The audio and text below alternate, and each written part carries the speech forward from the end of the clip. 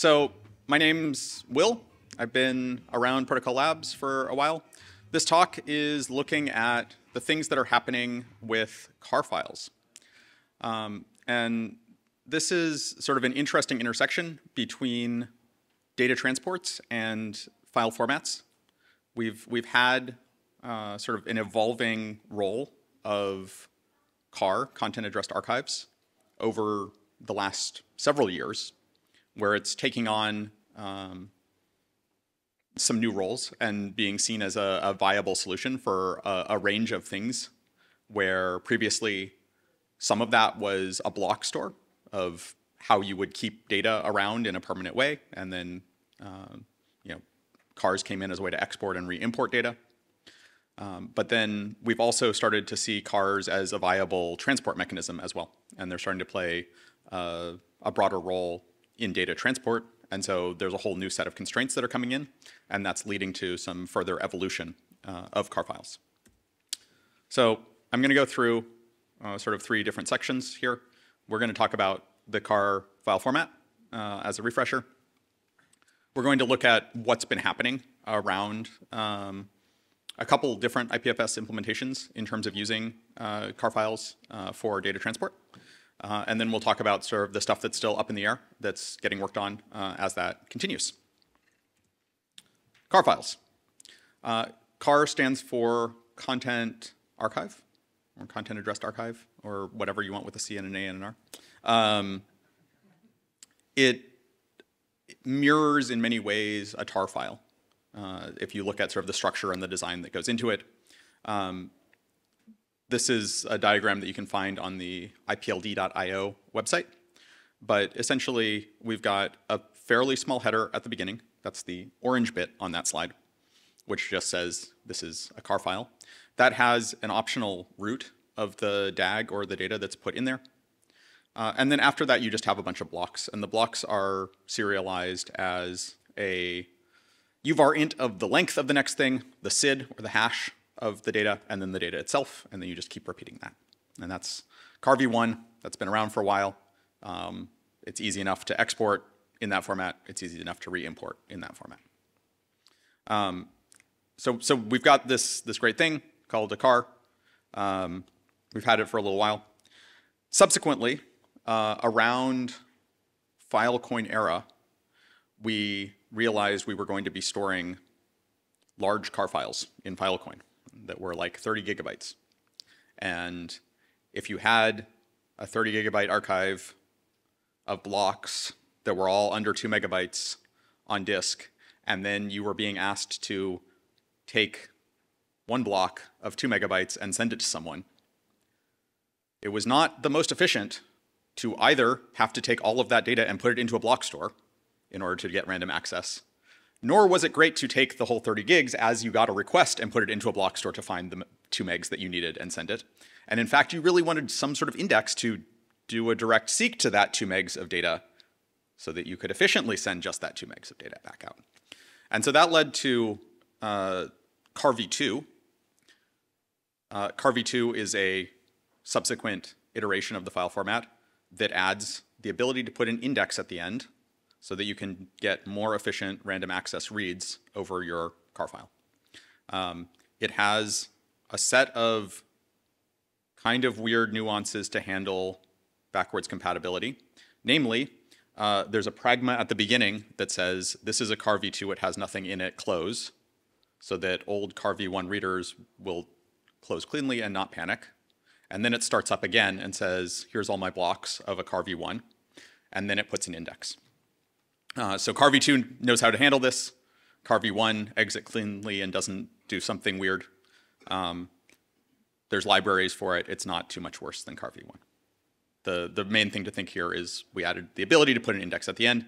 We add also in that sort of v2 header / pragma metadata that happens at the beginning, the ability to get some future extensibility.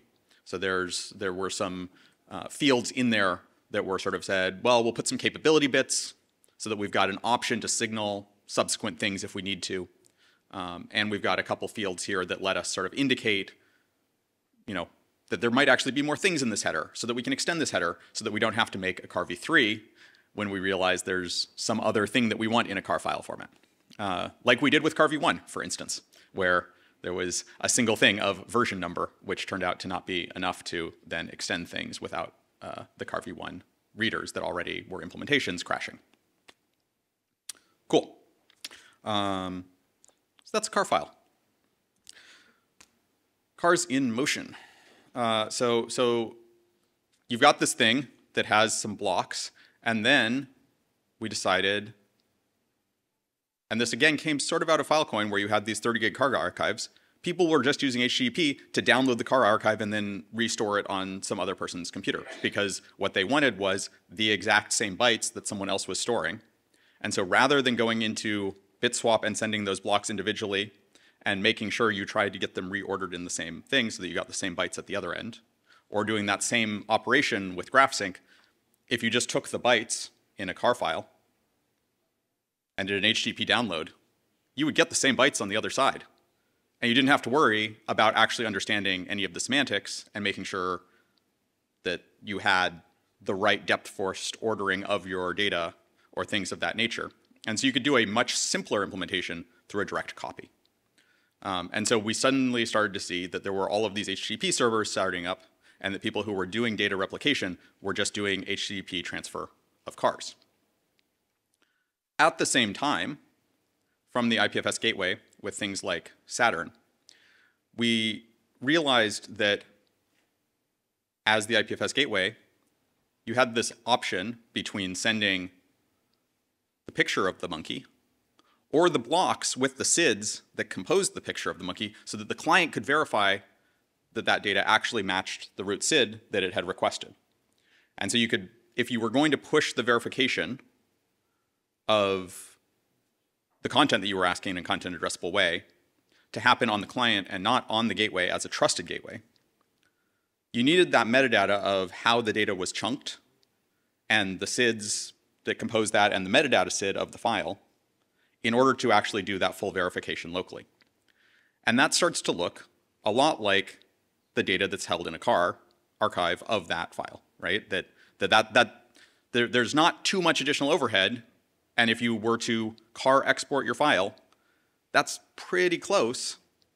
You don't even really have to, like, I don't know, squint too hard to say, yeah, that's what I would like to have transferred over the wire to then do my local verification of this, because that's what happens when a local IPFS imports that data, is it's doing exactly that operation that we would imagine wanting a smart browser client to do.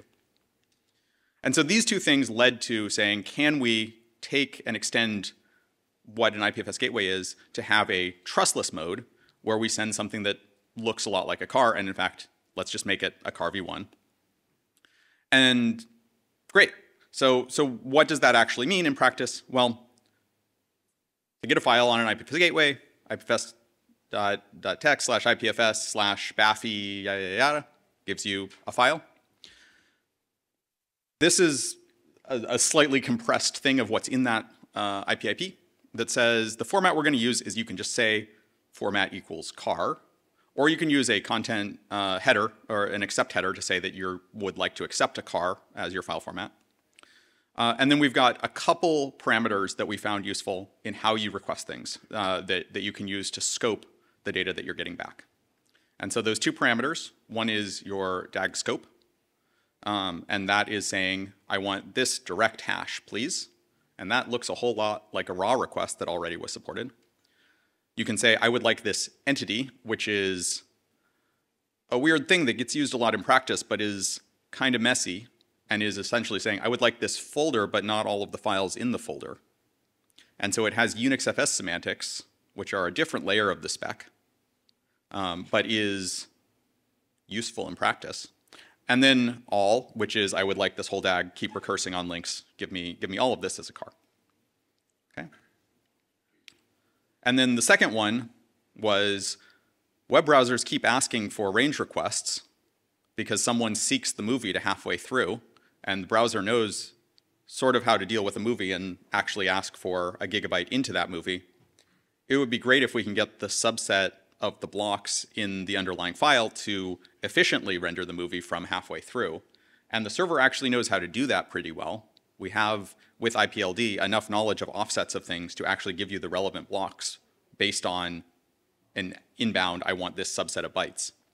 And so we have this entity bytes defined, again, with UnixFS semantics hidden in there in order to specify that you want a subset of a file. So those were the two knobs that seemed in practice relevant to serving gateway request traffic efficiently that got encoded in this. There's a subsequent set of parameters that happened here as well, because, of course, people want more. So a subsequent IPIP 412 defines an ordering. Should these blocks be traversed in depth-first search order or breadth-first search order? So do you want your metadata at the beginning, or do you want it interleaved as you need it? Because different types of traversals wanted different orderings. And then secondly, if you run into the same block multiple times in this data, so it repeats the zeros a bunch because it's padded with a lot of zeros, should I be sending that block multiple times so that you, as the client, don't have to buffer anything and can do it in a purely streaming way? Or should I go for less data transfer, but the client is going to need to remember that there might be a block that's going to get referenced in a traversal that was sent way earlier in the traversal, and so you better have kept that around if you want to be rendering the file. So different client sort of memories and buffer sizes leads to whether or not they would like duplicate blocks to be sent during that traversal, or whether they don't want that. So these got added. The interesting thing about these is that they're getting sent in a different way than those query parameters in the previous part of the cars in motion. So rather than this being a thing where I set as a query parameter of I would like depth first, these now end up being a question of the ordering and the contents of blocks that come back in the car in a way that we want to differentiate them so that if they're the same content in some sense, right? Like if I ask for a subset of bytes, that's a different car file. But if I say I want the same car file but just ordered differently, it has the same blocks in it. And in some sense, if you cached one that's a different ordering but it's the same blocks, you might want that still. Like it's maybe less efficient, but it's the same data inside of it. And so that is cached is like a useful thing in some cases to differentiate on. So these were considered at two different levels of like differentiation of can this satisfy the cache versus is this a different thing? And so these actually go as preferences in the content type. And there's a two-way negotiation where the client, when it is saying what it accepts, says, I would like to accept a car with duplicates. And the server in its content type then responds, I'm going to send it to you with duplicates. And that two-way signaling in the query allows us to agree on these additional semantics or opt into duplication or a different ordering than default. So let's talk about the future. There's a few different IPIPs that are in discussion. IPIP 431 is extending that same mechanism that got used for dupes to try and add the ability to send some metadata at the end of a car. There's two things that have come up there. And so you can see here that, again, in your accept, you would say meta equals e of as part of your content type to agree on, I would like to send some e of metadata here. Or I would like to send at the e of, I may send some metadata. What is that metadata that you might want to send? You might want to send an error. Like I'm stopping your car partway through. In an HTTP world, there's no way to say why you stopped the car partway through.